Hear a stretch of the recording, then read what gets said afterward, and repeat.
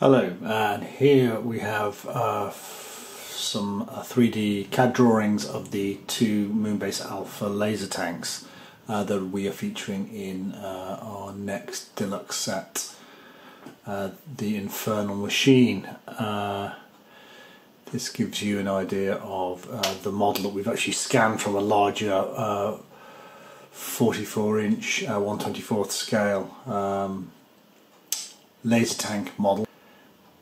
Here we have an example of the model, how it's been broken down for its tooling, all the component parts that will make up the actual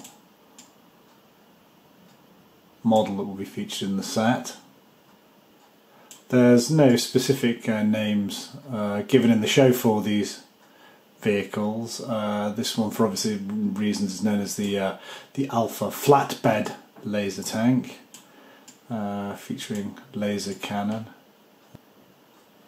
and here we have what is commonly referred to as the Eagle Beak or Eagle laser cannon, for obvious reasons, its cockpit area being very similar in design and style to that of the Eagle Transporter.